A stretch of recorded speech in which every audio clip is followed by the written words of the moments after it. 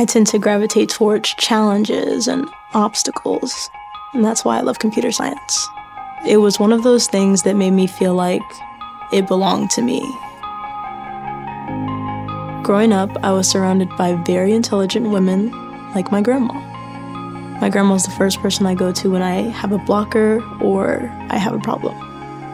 Because computer science is such a difficult course, having the support of my family has helped me so much. But the more I kept going, the more I realized that there weren't a lot of people in computer science that looked like me. Being one of the only women of color in most of my high school engineering classes, it was very lonely. It always felt like I was at the bottom of the barrel. That's where Code2College comes in. I started taking their after-school classes, and then they helped me land my first internship. When I found Code2College, now I was in a class full of people that did look like me. There was always someone there to help. There was no judgment, just acceptance. I started Code2College because I saw an immense opportunity to reach Black and Latina students. Coding can be a powerful vehicle for change and impact, but early exposure is key.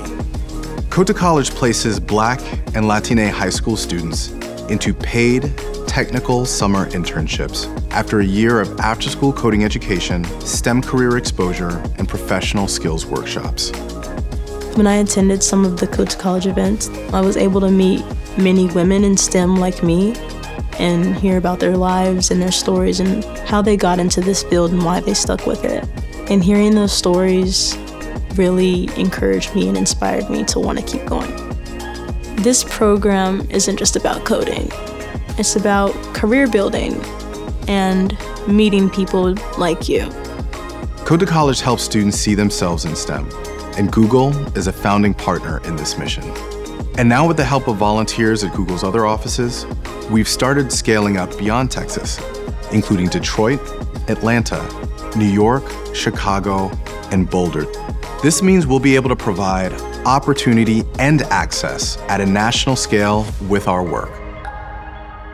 Without Code2College giving me that extra boost of confidence, I don't think I would have felt like I was good enough to continue with that. Now I'll be going to the University of North Texas in the fall, and I'll be studying computer science. And I want to be that woman to inspire other women to join this field.